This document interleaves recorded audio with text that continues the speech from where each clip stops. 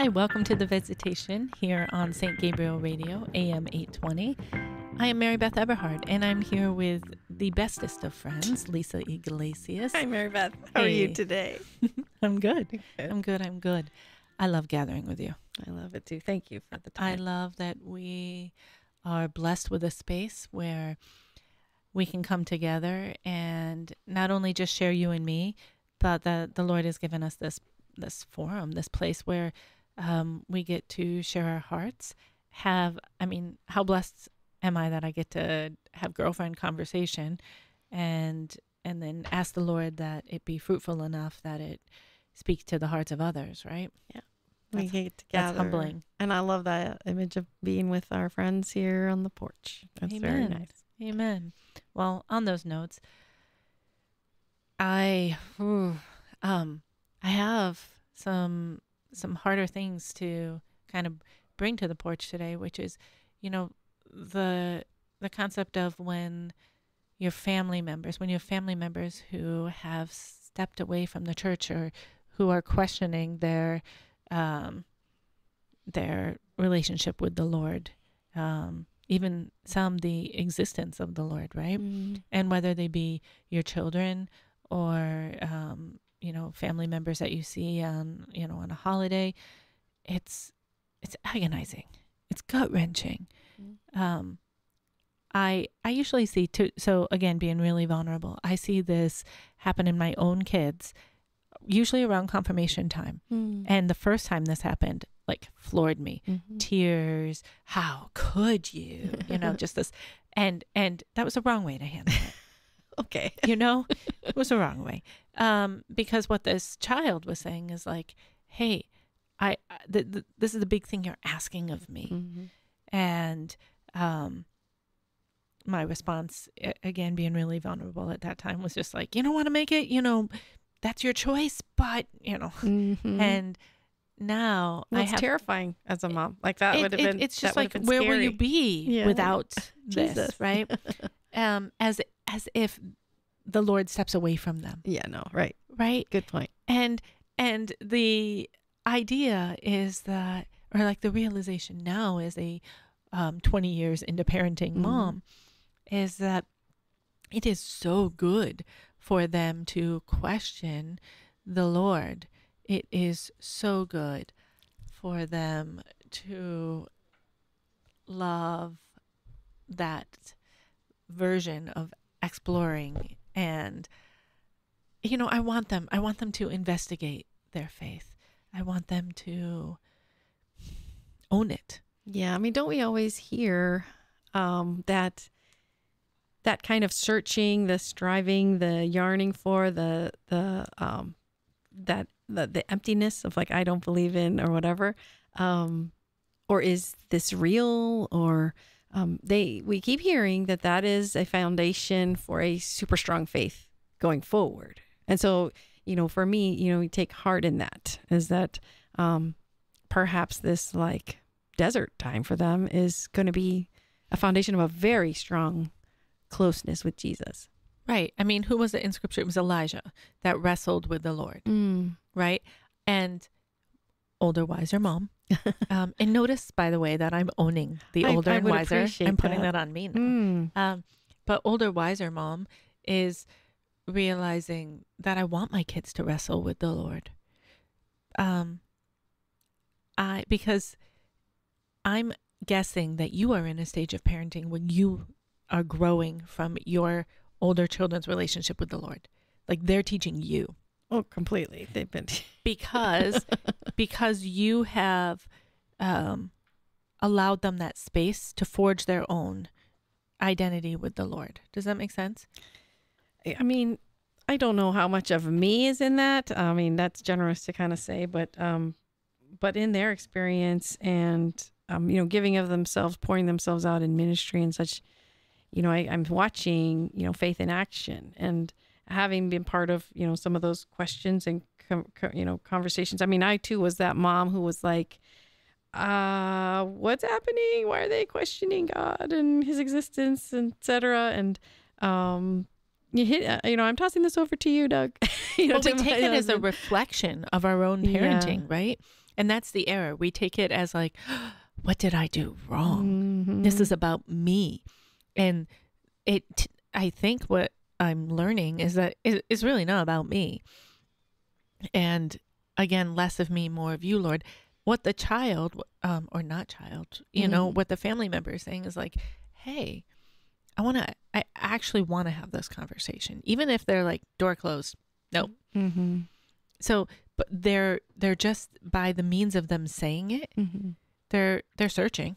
Right. They're searching and they're asserting themselves, right? They're like, okay, fine, I'm your child, but I'm going to say this back at you. And a part of me is always kind of like, oh, this is so defiant. Like you're just saying that because, my heart is, I've given it to Jesus, and so you're trying to hit at the deepest, most painful spot, and you're going to try and say this to me. And a beautiful thing, like, again, I admit that, like, when those questions have come up, I'm like, how do I answer this? I don't know what to do. My husband has always been of the mind, like, oh, tell me about that question. Or he is reading between the lines because, it's his gift. It's his heart. He wants to know, where was the genesis of this? Like, are you hurting? And he might not say those words, but his conversation will lead them to be able to get to that place of like, well, this happened. Well, now that's a whole nother thing. That's a different conversation. It's not like, give me the 3 reasons you believe in God. It's, this happened. And it may take, lots of conversation. It could take years to get to that place of safety for them. But I love that you brought up conversation, because we learned early on at our parish, St. John Newman, where we both attended at one time together, that your glory story matters. Your 3-minute elevator story testimony. Is it 3 minutes? It might be 30 seconds. I hope it's 3 minutes. I think it's a 30-second elevator. I want 3 minutes, Lord. Give me 3. I don't know, but they might be walking away. I know. Like, wait, I'm getting to the good part. That's where I hit like stop on I freak them out, hit the, stop elevator button. But I that 30-second version of why I'm a Christian, we all need to be able to verbalize that, but it's hard.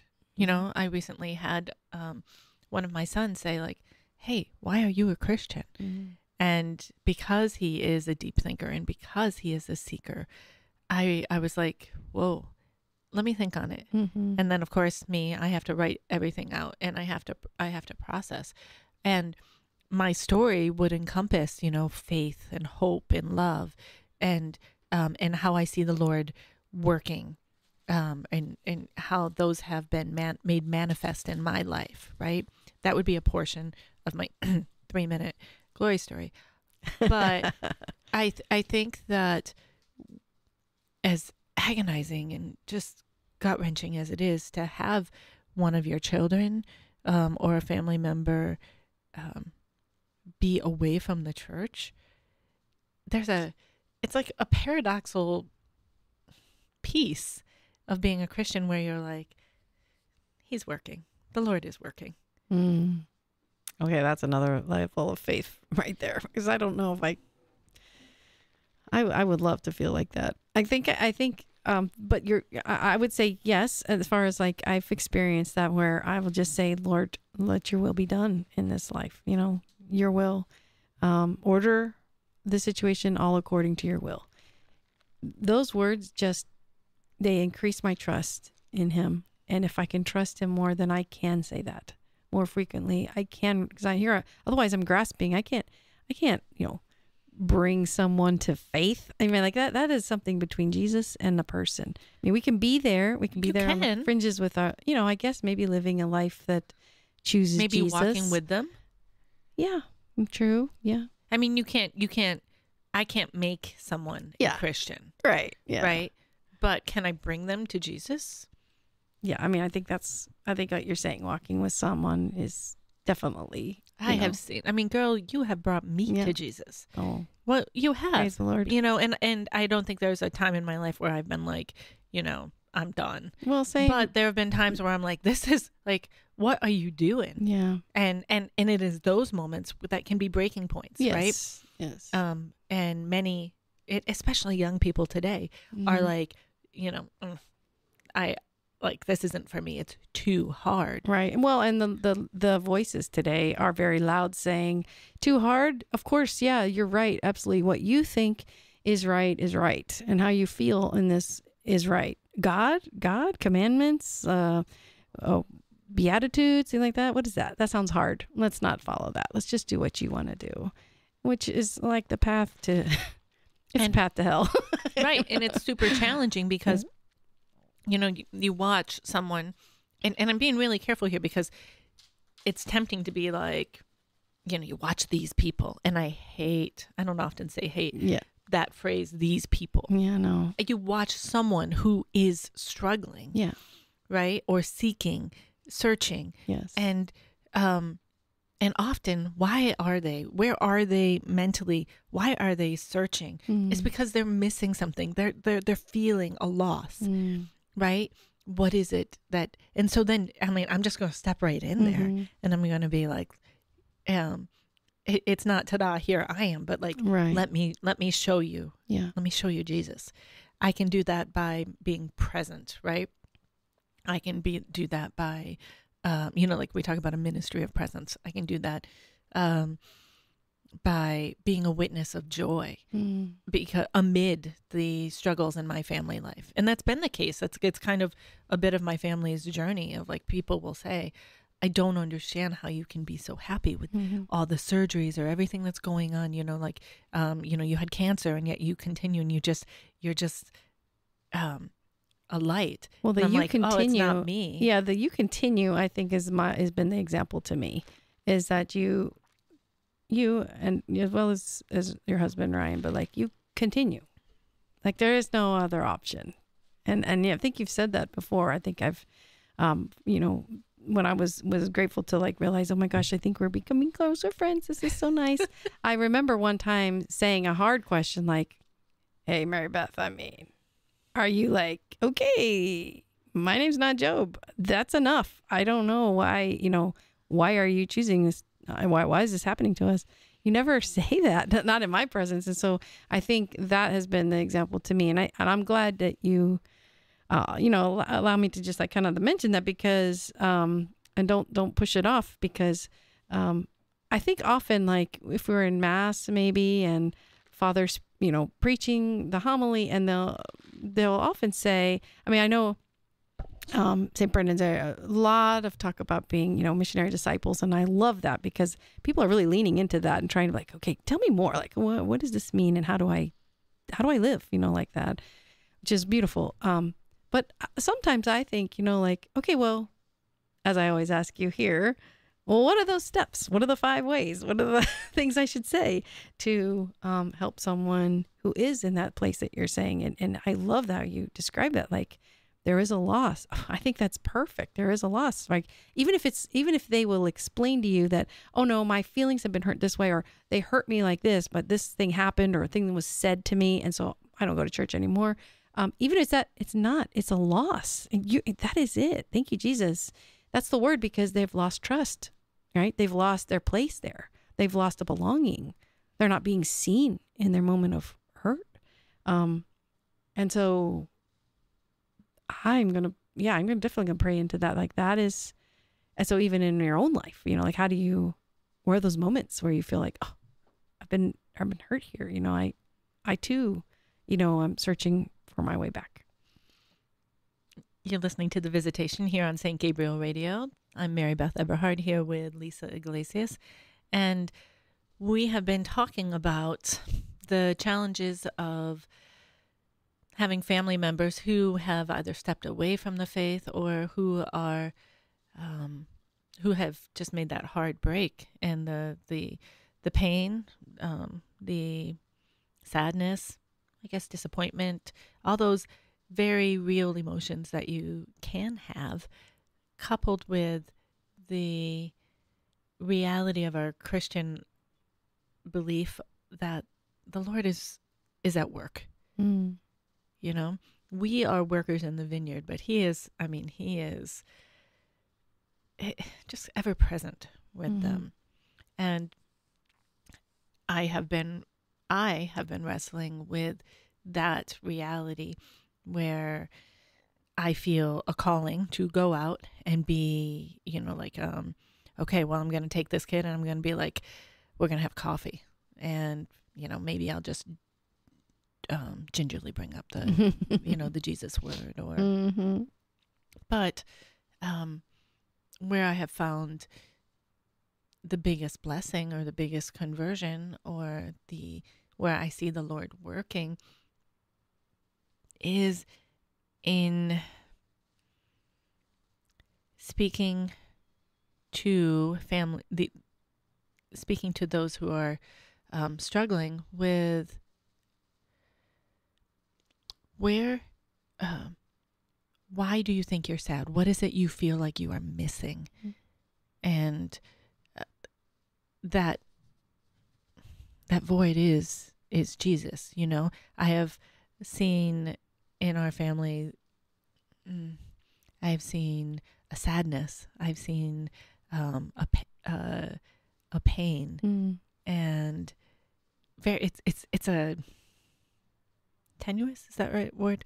The writer part gets me here, but like it's a tenuous road where you want to say, why you're sad, like, let me tell you why, and this is what you need to do. You need Jesus. And stop being sad. Right. And there's like an aggressive part of you want to be like, well, let me tell you, you need Jesus. You stepped away. You need the sacraments. You need. Right. I could tell you what's wrong. And boy, will they just like turn and go. Right. But the peace that comes with recognizing that like the Lord is at work. Mm-hmm. We can be witnesses for them. We can be present. We can equip ourselves with not only our glory story, elevator pitch, if you will, but also the ability to be a sounding board for their questions. Mm-hmm. Because those who are searching are not, they have wounds, just like we have wounds. Yes. And those wounds have torn them away from the heart of Jesus. Mm-hmm. That's where the sadness comes from as a mother. Mm-hmm. When one of my kids or one of my family members or a friend has stepped away from the Lord, mm-hmm. it's like, oh, there's a wound I cannot fix. Correct. Yeah. Mm-hmm. And yet I know who can. Mm-hmm. And that is, that's just, it's like, you're like, oh, I know the Lord's working. And yet, the paradox, it really is an odd thing of being a Christian. I remember when two of my kids were in surgery, one in Pennsylvania, one at Children's. I think you were actually at Children's with the family at one time, my family. And one was super critical. Like we were going to lose her. And I'm at the Ronald McDonald House, one of those rare 20-minute breaks where I know that the nurses have my kid, and I have praise music going on in my room, and I'm sobbing. And honestly, I'm throwing a pillow. I'm so angry, and I've got praise music, and I call Father Dave Sizemore, and I'm like, I'm a mess, right? I'm like, who am I right now? Like, I cannot. I'm like, I am just like, where is Jesus in here? And then I'm like, and then I'm like, I'm having a breakdown because at the same moment, I'm like, I speak Jesus, like, and he's like, you don't think that the Blessed Mother had these moments? Mm. Wow. You don't think that you're calling out amid the struggle and you persevering, you stepping forward, is a witness. Like this is holy ground. Right. And that's what I think is missing. I think they need to see they need to say it's okay. Mm-hmm. I think the accompaniment, it feels almost like a sterile word after what you just shared. Like, I think though that's what keeps ringing true to me is, like I remember back in like 10th grade, we had our youth minister in Florida was a graduate of Taylor University, so a Christian university Bible college, and so there was a lot of like, not completely Catholic-y things that we like did. They weren't bad. They weren't wrong, but they're like, little things like, but like one of the ones that kind of keeps coming back to me is like, make a friend, be a friend, bring a friend to Christ, like, and I'm sure that's kind of Catholic too, but it was one of the things that we would You talk need a little about. jingle for that. Yeah, I don't have one. Be a friend, bring a friend to There we go. And so, but I think once folks are into that place where they're feeling so negative, or they're even able to like say something like vehemently mean about the faith or whatever, or it's almost, I don't know about you, but it's almost like, and perhaps it's because my husband is a deacon, and there's certain times you can almost like, you can feel the question coming, about whatever. Why can't women be deacons? I've had that one. Are you okay? Why are you okay with just being his wife? Like, very interesting questions to pop up. Sure. And, but you could see like there was almost an aggressiveness or whatever. But I think, getting to see that, getting to see the fact that we respond in joy, we respond in love, is a way of them seeing that, what Jesus is all about, just love. And so we have to just watch help ourselves not go to a place of like, fear of like, oh, what's someone going to say to me or whatever, because that's sometimes what happens to me is I'm afraid of the confrontation. I'm afraid of what might this conversation be about. Whereas, my husband he really talk about bring you to Christ. Like he helps me so much because I'll watch him hear, questions and just listen and well, he welcomes it. He's like, wants to have the question, and here I'm like worried about the question. Well, I think that's beautiful because, we are often asked, why are you a Christian? But why are you not? Why are you not a Christian? And not in a, why are you not a Christian? Why are you not a Christian? Yeah. That's interesting. I don't know if I've ever. Yeah. I mean, like, it's just it's an interesting thing to ponder. It's not meant in a confrontational way. Yeah. It's just almost in a like,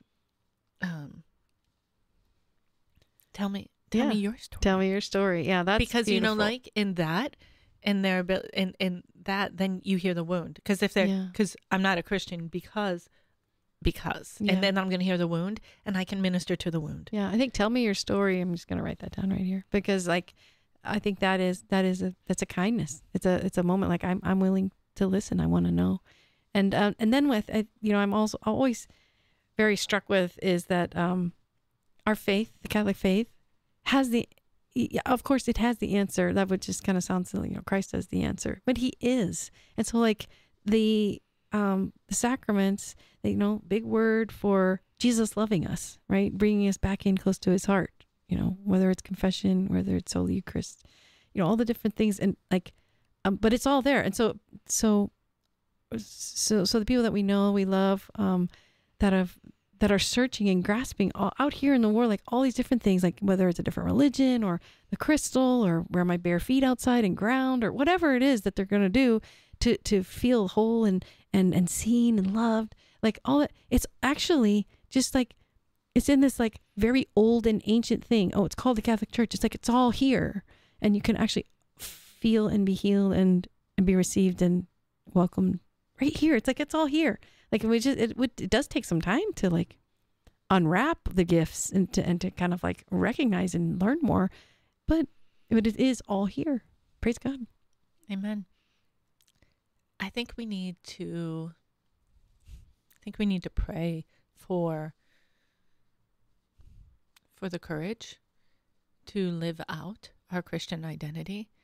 I think we need to pray for the courage to, again, I don't know, I'm very struck by, why aren't you Christian? And the ability, the gift to minister to hearts through our Christian identity, our Catholic Christian identity. I think that's very, very, very necessary. So Lord, I just ask you as we wrap up this podcast today to just Fill our hearts with the wisdom necessary when those conversations come, those encounters. Give us the grace to be your light, to be the joy, to radiate the joy of your heart to others, that they see that as they are searching, it is you that they seek. And may the love that you have in our hearts, may it draw them to yours. In your name we pray. Amen. Son, Holy Spirit, amen. Father, Son, Holy Spirit. Thanks for joining us here on the Visitation on our front porch. We hope you join us next time. We look forward to seeing you.